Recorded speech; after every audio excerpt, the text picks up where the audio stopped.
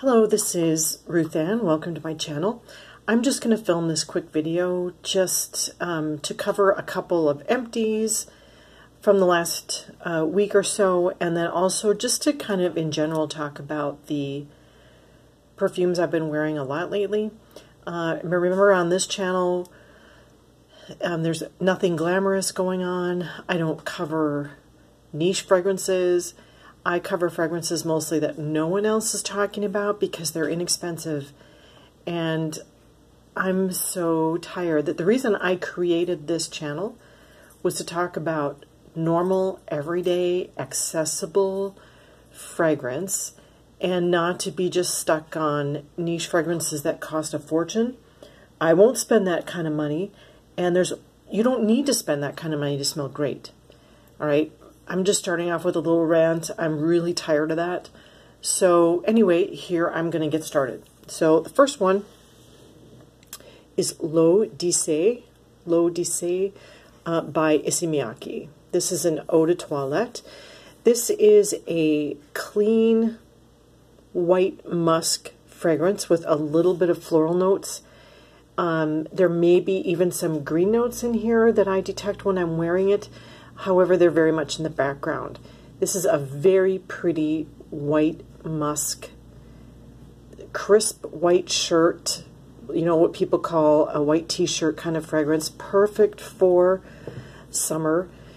Works well in the heat, performs well, lasts for hours, and is very inexpensive. And I highly recommend this, but you've got to like that kind of minimalistic, plain fragrance. Since my husband and I moved, we downsized from a big 5-bedroom, 3-bath house down to a 3-bedroom, 2-bath apartment. All I've really been wanting to wear are these kind of very stripped down, basic, clean, uncomplicated fragrances. And that is basically the best way to describe almost anything by Issey Miyake.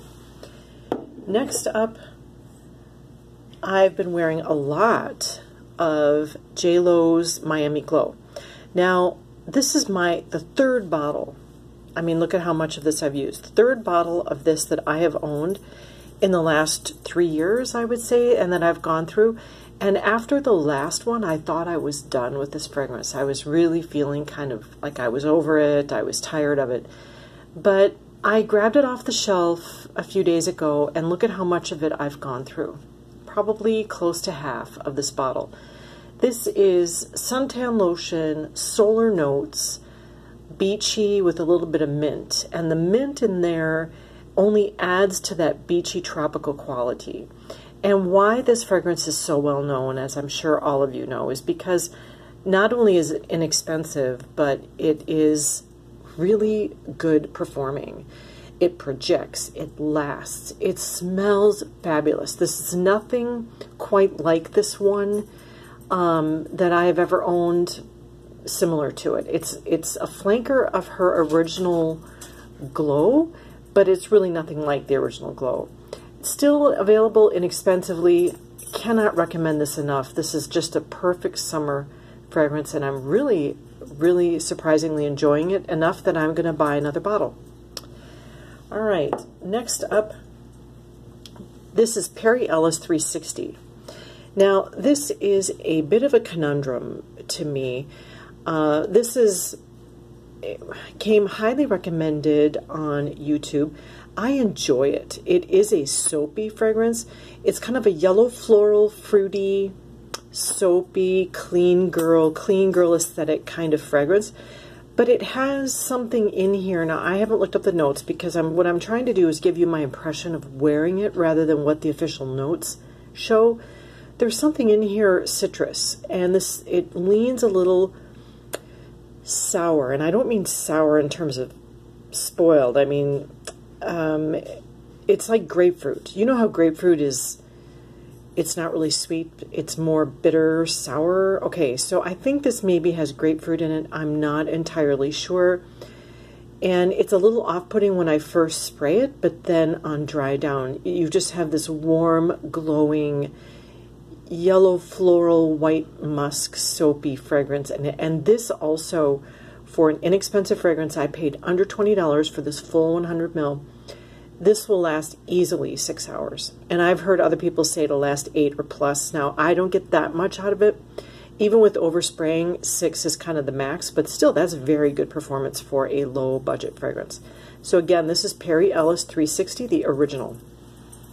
There's a lot of flankers to that one. All right, this is my scent of the day.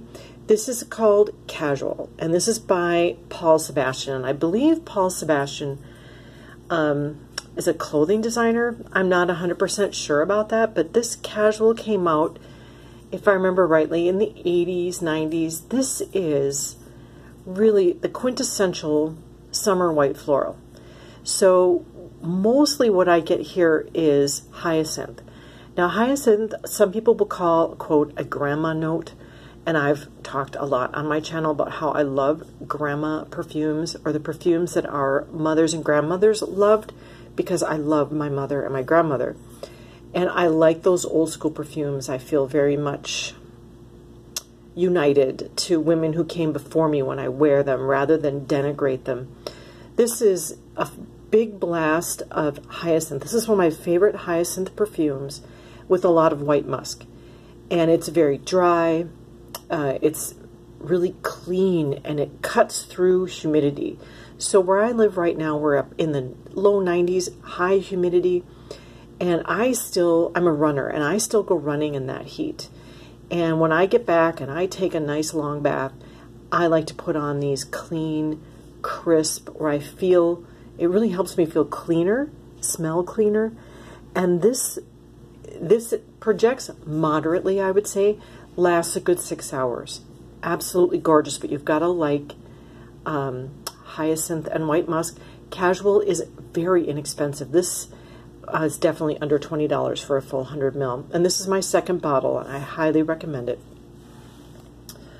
All right, next up, I have an empty.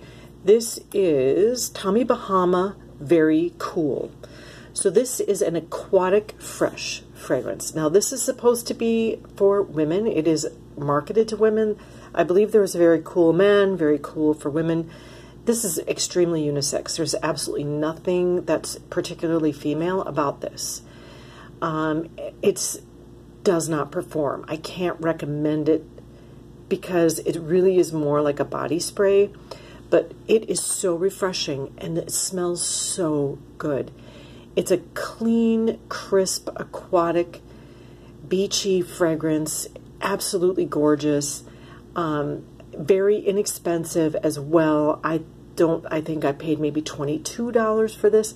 I used it up in a week. I just absolutely love it. I'm on the fence as to whether or not I will repurchase.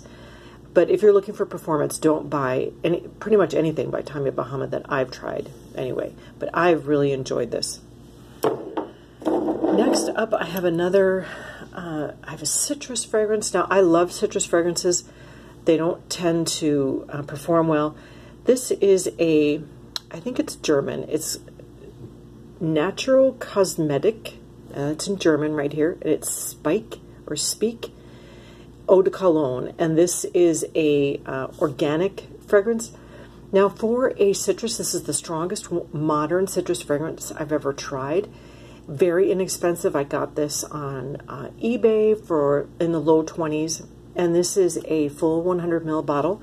This is like fresh squeezed lemon juice, but it's got a hefty dose of, oh, I can't think of the name of the note. It's a citrus note, but it's very particular to masculine fragrances.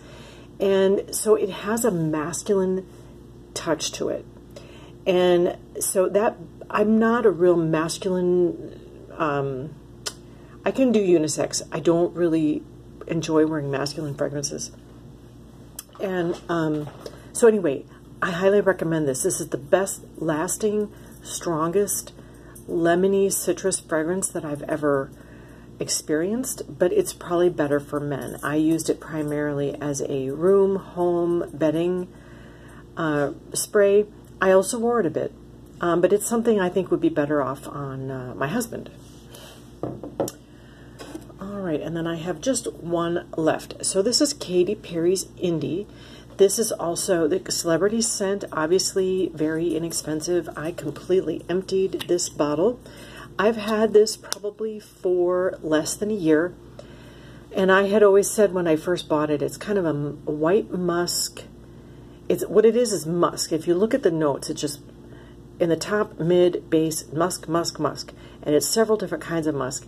And musk is my favorite note. Absolutely love this fragrance. It's very light. This is a light skin scent. It's very uncomplicated. It's very mildly but very pleasantly animalic. When I had first covered this in a haul, I had said they should have called, Katy Perry should have called this on my boyfriend's neck because I remember being a teenager and my high school boyfriend, I used to love to snuggle up with him and I'd press my face to his neck and take a deep breath and it smells a lot like Katy Perry's Indi. And I mean that. This should be called your high school boyfriend. Of course, when he's clean and not, you know, in need of a shower. But anyway, there's this animalic beauty to this fragrance, but it's very light. Even with overspraying, you will never be overwhelmed. Doesn't really perform very well. Although I really enjoyed it, I can't really recommend it, and I don't think I will repurchase it because it really is performs like a body spray. So that's what I have. I'm done. Let's see, I covered 7 fragrances. So thank you so much for watching, and I will see you on the next one. Take care.